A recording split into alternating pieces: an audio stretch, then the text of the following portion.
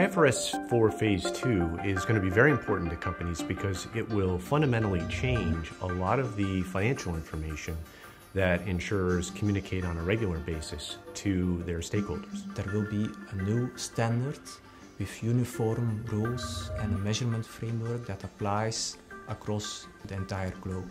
The level of detail that you need to apply in your reporting, it's very, very detailed.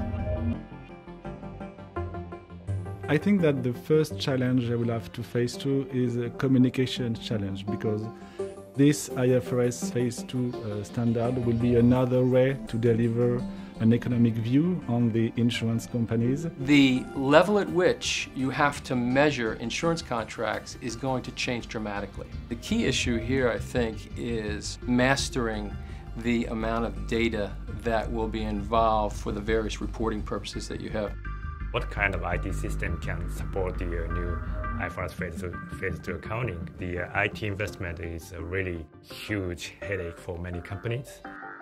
When you set up this new measurement framework, you still have to make a lot of choices. You are stuck with these choices for decades to come, so all these choices should not be taken lightly and should be considered from a global strategic viewpoint. I think there are going to be a lot of challenges as companies look to adopt this. I think a lot of the European companies are going to be a little farther ahead because some of the underlying methodologies, the models, the governance processes are going to be similar to what they've seen in Solvency II, and other companies are going to be more challenged because they haven't been through that process. There are many things to do.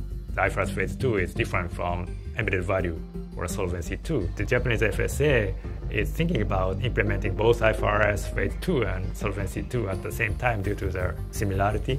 So the headache is how to efficiently keep the historical information in a very granular level and as frequent as quarterly or even monthly. IFRS Phase 2 is very complex by nature, and it will take time to get used to it, so the companies should practice hard how to digest or interpret the financial results before it actually going out to the public. The prudential reporting now involves actuarial models and actuaries. The role of the actuary is clearly more visible than before among the company. Now you see a trend to actuaries becoming more like advisors. You definitely need actuarial experts who are able to dig in all these technical details, but at the same time have this strategic global overview of what the implications of the whole new framework are. So you can have a lot of data, you can have a lot of information, but understanding it, what does it mean? It requires actuarial knowledge, but also a lot of business knowledge. You need teams which are nimble, and you need to have a lot of different skill sets to not only survive but to thrive in this kind of an environment, because so much of this new standard is dependent upon calculations that the actuarial community will have to be involved with. Milliman has software to make those calculations. We have the experience in developing the models, the tools, the analysis, the governance processes, such as involved in Solvency II, and we're independent. They're seeing the entire marketplace, and they're seeing what your competitors are doing, as well as non-insurance companies in terms of the way they're approaching the adoption of this new standard.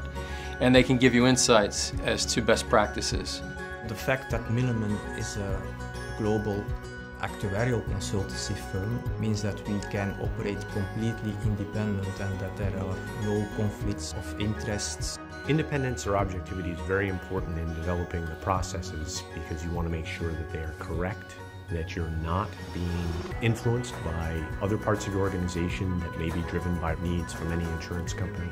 Milliman's global reach and our significant understanding of local markets, local regulations, as well as our significant involvement with the preparation for Solvency II in Europe, gives us the ability to bring all of those things together to support IFRS reporters in any jurisdiction.